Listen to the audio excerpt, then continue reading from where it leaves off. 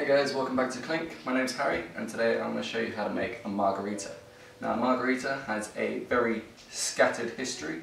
Being such a popular drink, there's very many variations of where that drink came from. A lot of people have claimed to have invented it. The most well-known story is a man by the name of Carlos Herrera, if I think I'm pronouncing that right, who in his restaurant in the Tijuana area, which is on the border of Mexico and California, he said it's claimed that he invented it in 1938 to the version of the drink that we know today, and it hasn't really changed. It's pretty much the ingredients of tequila, Cointreau, which we're using today, or triple sec, and lime juice. Really simple, so popular, and it's so simple to make at home. There's three popular ways of making it. It's either straight up, on the rocks, or frozen, or blended, so like with ice. We're going to make a on the rocks version. Pretty much apart from a blended one, I think it's got a bit of a variation of quantity of ingredients, but with the on the rocks and straight up, it's pretty much the same. It's just whether or not you're going to want it slightly diluted or chilled as you drink it, which is what I want. So I'm going to basically crack on the start. This one here, we're going to start by prepping the glass. Now we're not going to chill it. I don't want to chill it because, well, I don't want to. I want to garnish it already. So the first thing I'm going to do, grab a lime, cut it in half, because we'll use that for the garnish later. And we just want to rim the glass with some lime juice. Not too much, because you don't want it to be messy. That should do. And then we want to carefully, maybe shake it off just in case, we just carefully dip it in some salt. If you don't want it too salty, if you just want, maybe just do the half of the rim. Some bars do that because a lot of people don't like, some people don't like salt, and if the customer hasn't specified, it's always good to just cover all your bases. But there we go. So you can see that's nicely prepared and salted. So I'm just going to put that to one side, and we'll get our shaker ready. Take that one down. Got my lime juice here, so it's three ingredients, very simple. I'm going to do 30 ml of freshly squeezed lime juice, in like so. And then we'll do 20 ml of Cointreau. So you kind of have to eyeball it with this one, because I've got a 15 and 30 pour, so I'll do 15. And then just about 5. Might have been a bit more than 5. That's fine. Cool. And then last but not least, definitely not least, tequila. We got a reposado tequila.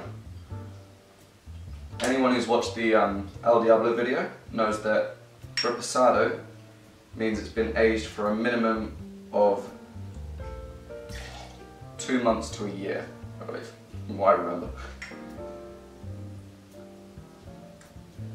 So this is 40 ml, sorry. So I've done 30 and 10 in there like that. Some people add sugar to sort of maybe balance it out. I don't think that's right. I think that's a bit, you shouldn't really need it, it's already well balanced.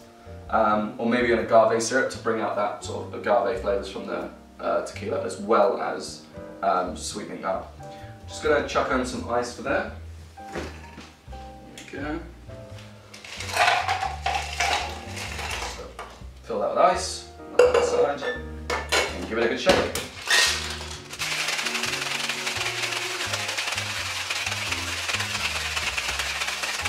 Perfect. Nice and frosty. Lovely. So, if we were going to do this straight up, what I would do is I would double strain it. So I would obviously use my Hawthorne strainer, but also tea strainer just like this, just to catch those little shards of ice that's cracked off.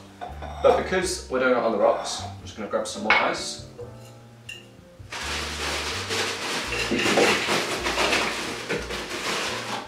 Let's get some fresh ice in there. Careful not to ruin your nice salty rim. There we go. And then we're just going to strain that on top.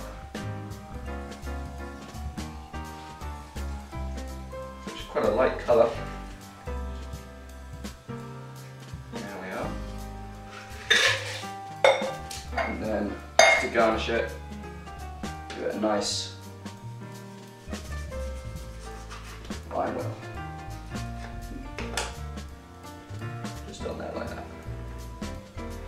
And there we have it, a margarita.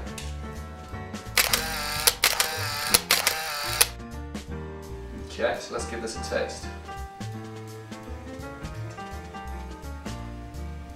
Ooh, that's tequila-y. Very limey.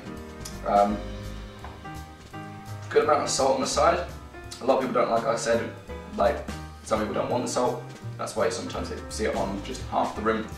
But for me, I don't mind it. But obviously, I enjoy it. You get a bit of sweetness through from the Cointreau. Obviously, a bit more citrusy with the orange, but yeah, very delicious. Such a classic. And like I said, on the rocks, this one's on the rocks. If you have it straight up, still you salt the rim, nice little lime oil for presentation, but make sure you use a tea strainer to catch those little pieces of ice, because when you're shaking it that hard, they crack, and you don't want those little bits floating in your drink. You want a nice, smooth cocktail. This one here though, that's fine because you've always got the chunk of ice.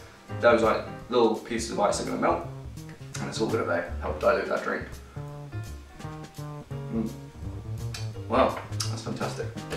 Okay guys, hope you enjoyed watching that video. Give this one a go. I always say that with all my cocktails that I make on this channel. Take some pictures, send us videos of you making it as well, and we'll share and everything on our social media. We've got Facebook and Instagram. And yeah, give this video a thumbs up and subscribe. Cheers.